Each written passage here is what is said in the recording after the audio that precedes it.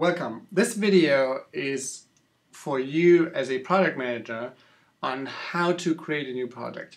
Actually, it's one of the first steps that you want to go or take if you are new to JIRA and you're a project manager. You want to get to this page, not actually the page in our Seibert media account, but in your domain. So a technical point would be just go to this URL part in your instance. Easier it will be is if you click on this button, this administration button here, and then you click on projects. And then you get to this page and you may see a project list already. And I hope that you'll see this add project button. If you don't see that, you may not have the right to create a project yourself. You have to then speak to your administrator of your JIRA instance to either grant you the right so that you can do that yourself, or sit in with him or someone else who has the right and do that with him. Actually, the procedure stays the same. So you go to this page, you click on Add Project, and then what I already did is I had to put in my password again because there's another security layer that asks you to provide your password again. And then you go to this page here where you can choose certain templates for projects. Basically, what you see here is a differentiation for transition and workflow schemes, for notification schemes, for rights, and actually also some usage of add-ons. So if you use this Service Desk project, you can only do that if JIRA Service Desk is installed.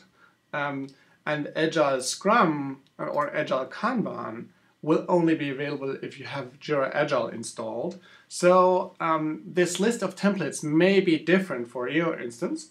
What I would highly recommend, if you're actually new to JIRA, you want to start with the simple issue tracking. Even if you want to do a help desk, it could be that you be useful to start there.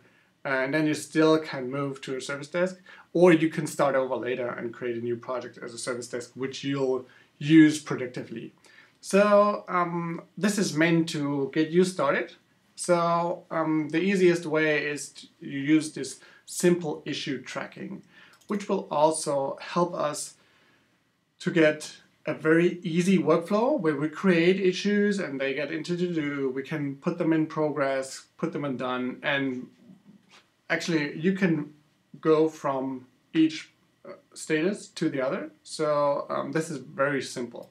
Let's go to a software development workflow and see there. So you have more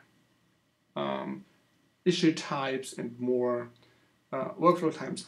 But we won't haggle with that. And actually, one of the biggest problems that I see with JIRA adoption is that at this point you may stop going on and you may want to look at, oh, which workflow do I want to have, which issue types do I need, and how should the transitions between those workflow states be, and what should be available, and should I have some validation points so that if someone goes into in review, he has to give me a link to a Confluence page so that I can see the documentation for the whole thing. And stop that. Stop that at this point. If you're new to JIRA, you just want to try out the software and get the big chunks of value that you can get out. So you want to have this as simple as possible at this point, and you can start over creating a new project, which all the bells and whistles later. You want to click on simple issue tracking first. So that's what we do. We select that one. We actually have to provide a name, so this is my test project USA. I'm gonna TUSA, test USA. I want to be the project lead. Awesome. And then I hit submit. Actually, the key is something that you can change later, so it's not important for us now, but you'll not be able to change that later. So if you want to create a productive project, you may want to think of what should be the issue keys. Actually, they're going to be test USA -1, -2, -3, -4, and so on. So a short key is helpful. Okay, then I hit submit and wait for JIRA to create my project. And here we go. So this is actually the overview. And if you are the lead and you have administration rights, there's this administration tab also. And actually what people often do now is they create issues for this project and then they try to share them with others, and then those other people can't access them, which is often a problem of roles. It depends on how your JIRA is configured, but let me show you here that there are different roles in our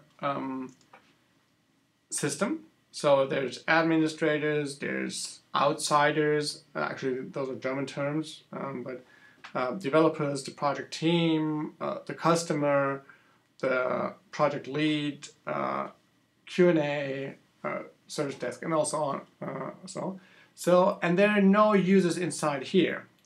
And it depends on how your JIRA is configured, but in bigger companies, you'll run into a configuration that is very similar to ours. So if no one is in here, no one will be able to access your project. So you're alone in your project, which is probably not what you want.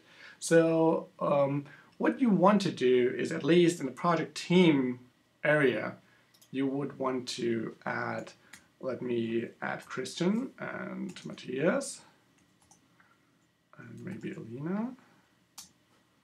I could also add a group, which could be all employees.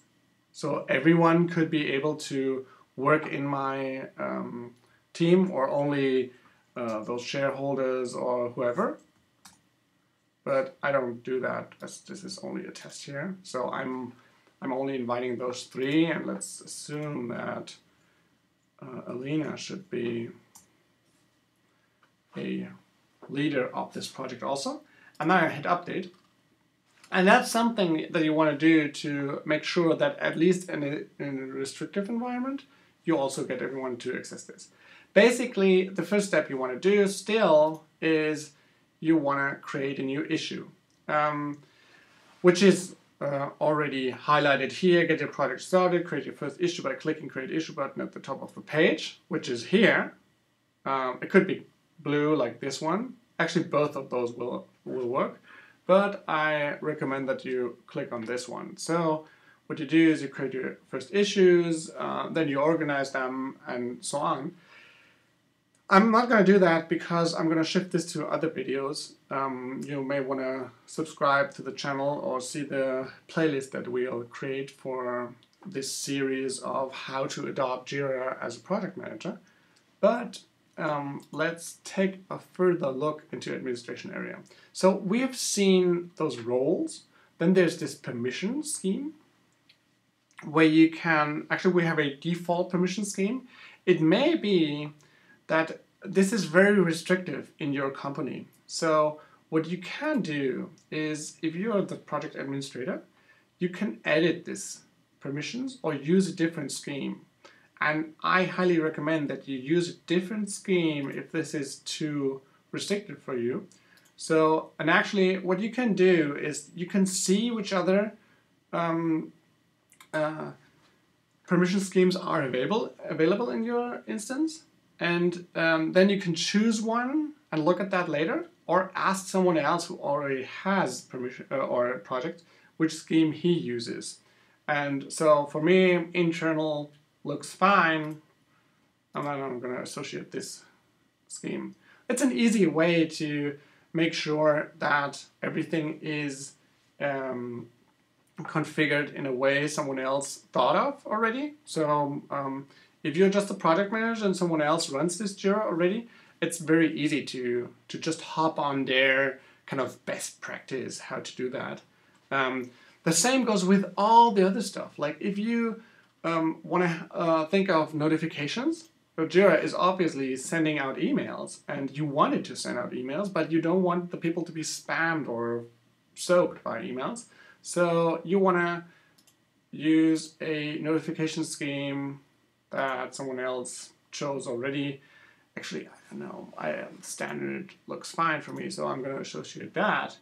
And as you saw, I didn't have a notification scheme earlier. It said none, so no emails would have been sent out, which may be what I want. I can't tell you. And you can click through all of these things and just take what someone else has prepared already.